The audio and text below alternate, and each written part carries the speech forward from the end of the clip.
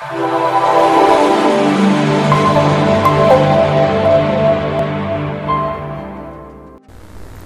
back to my YouTube tutorials.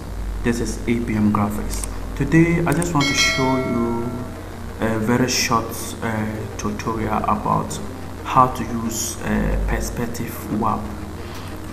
Perspective warping, this particular thing that we just want to do, use, yes, perspective warp. So I just want to show you how to use the perspective warping in Photoshop. So let's just go into it. So the first thing I have to do, I have to come and perspective warping. Sometime if you want to do something that it needs this kind of let me use this, yes, sorry, let me just open it up for its own. This one, there is a box, but you want to put this particular image in it in such a way that it will come over here, come over here, come over here, come, like, it will make it very good. It will just align with the edges of this box, but you don't need to be stretching it. That is not how we do. You have to use what we call perspective warp to do that. So that particular function called perspective warping, what you need to do now is that there is the box that you want to clip in that particular distance. So first of all, what I have to do is to go and import that particular image there. It can be an image, it can be numbers, it can be anything. So the next thing I have to do is to resize it. Okay, it's okay for me. Then you can resize it more, it's okay. Then the next thing you have to do is to go to edit, come to perspective warping, then you click on it. Then what we need to do is that make sure that this one is selected, this particular image, the image is selected but not the box. So you click the edge over there, then you have something like this. Then you do what? You do the layout, you move it over here, then you move this one over here. You can zoom to do it very nicely so that you won't have a different issue at the end of your doing. Yes, so the next thing you have to do is to move this one to over here, then this one you move it down to fill that particular gap, then you check the edges. Then when you do this, you have selected it. Then what you need to do is to warp it. So you come and click warp over here, you leave the layout and come and click warp. You see that it has changed different thing altogether.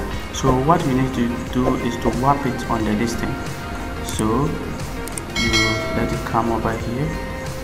To get a distance clear, you can decide to reduce the opacity so that whilst you are doing, you can be seeing the edges of that particular box. So you move this one to over there, then you come and move this one over here, then you come and move this one too. Okay, so after doing this, you have done it. Then you can return to 100%, then you come and click OK. Simple.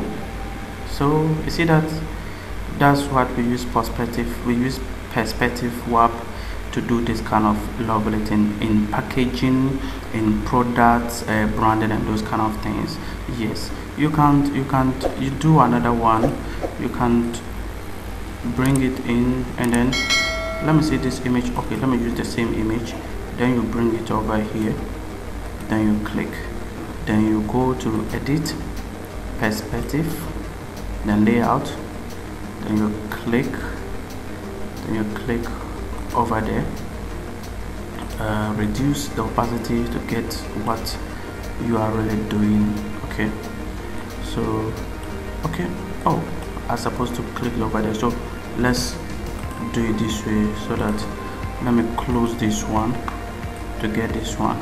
Okay, so there is that. So let me move this one over here.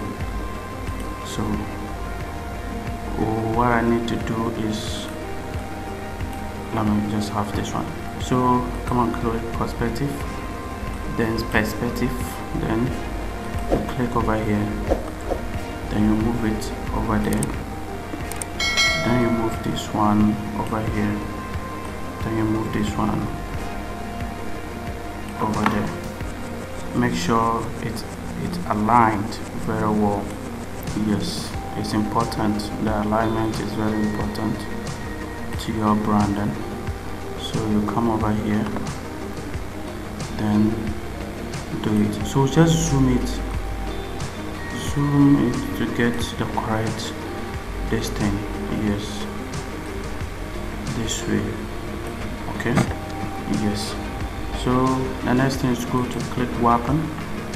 Then you see this one should go down there, and this one should come over here, then this one should come over here, and then this one should go over there. Make sure you zoom it to get the crew very well.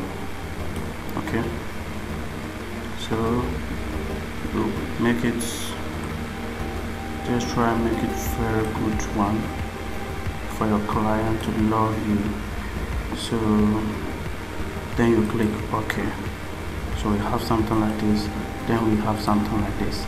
You see that? So this is how we use the perspective warp function on Photoshop. Thank you very much for watching. Have a nice day. Watch out for next tutorial. You can tell me which tutorial you need, the kind of design or the kind of function that you want me to use in Photoshop. Bye bye. Have a nice day.